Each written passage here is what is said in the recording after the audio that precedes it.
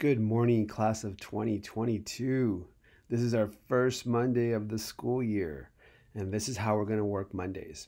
So, it's week 2, and we will meet whenever it's an even week. So, week 2, week 4, week 6, and so on.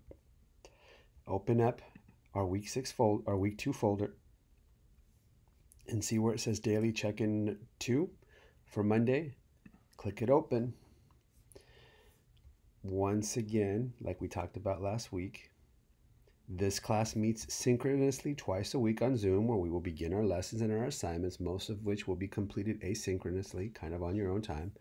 Every other Monday, though, we'll meet in this discussion thread to go over any questions or concerns about the class, and attendance will be taken based on your responses to this daily check-in thread, where students can communicate any concerns, needs, questions, or messages.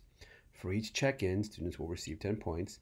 Students are encouraged to share their own message, but here are some examples, right? I'm doing okay today. This is what I'm working on for our class. Maybe you're doing something for another class. Maybe you've got some issues with your Chromebook or your hotspot.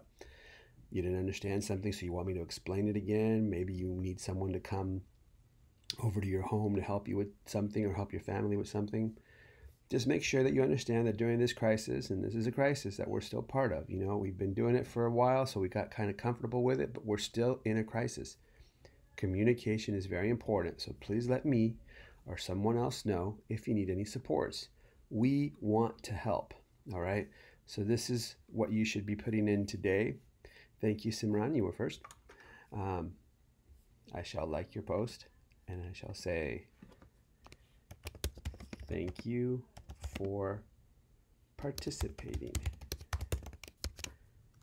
And I'll make sure I put the right capitals there. And I will post that over here. This is how you score. And done. If any of you have a question, I'll do my best to answer it. If any of you have another concern, I'll do my best to answer it. I will tell you now, second period students and fourth period students and all students, there are some changes happening when it comes to our advisories. From what I'm hearing, second period will become the advisory period. So that way, when you go to your advisory classes, you'll have, if I'm your second period teacher, I'll be your teacher for advisory. If someone else is your second period teacher, they'll be your teacher for advisory. Not all of the students are going to be divided up in the same way, so keep that in mind. I'm going to post this as an update right from my YouTube channel. And whenever I post an update, just so that I know that you saw it, please hit like so I know that you saw it. Okay, have a great Monday. I will see you at our Zoom on Wednesday. Bye.